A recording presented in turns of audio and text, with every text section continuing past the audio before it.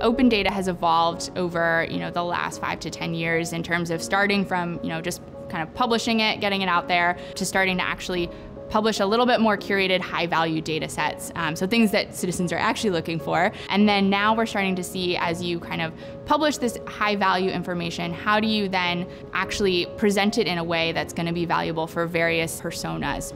The first step to really getting information out to the public is to understand it yourselves. And so by pulling it into Socrata and starting to look at that information, you can get a better handle of like, what does it mean? What are the implications? If it does show that you aren't doing well, how are you going to address that? And then that is a great story to tell to the public and say, here's where our problems are, here's what we're doing about it, here's what we're tracking, and we're gonna keep you up to date as we kind of work through this and show that we're improving it over time. And that's just a great thing to communicate to citizens, because chances are they already know where the issues are, and so it's good to communicate that and build that trust with your citizens.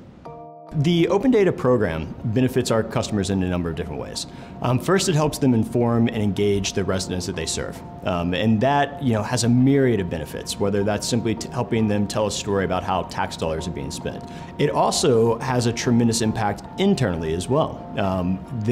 We have somewhat created a common hub for data, a place where people within governments can work across program lines, they can work across these data silos that naturally exist, and they can better perform their job and better get their job done every single day.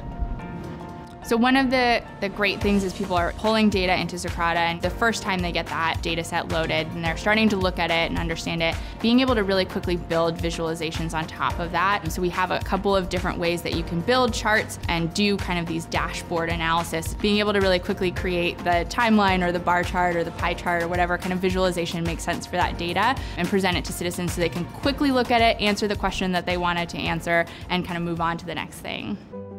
The digital transformation in government isn't going to happen overnight. It's been happening for years. This is not a new revolution. It went from, the data silo that was the filing cabinet to the data silo that is the Oracle database. We've just put it into a different silo without still having the right access for the average worker. And so what we're trying to alleviate is just connecting the data to the right people, to the right places, to the right systems. People who come in and they work day in and day out for their government, it's because they love what they do, they love serving their local constituents, and so it's just really great to be able to partner with them and make their job better.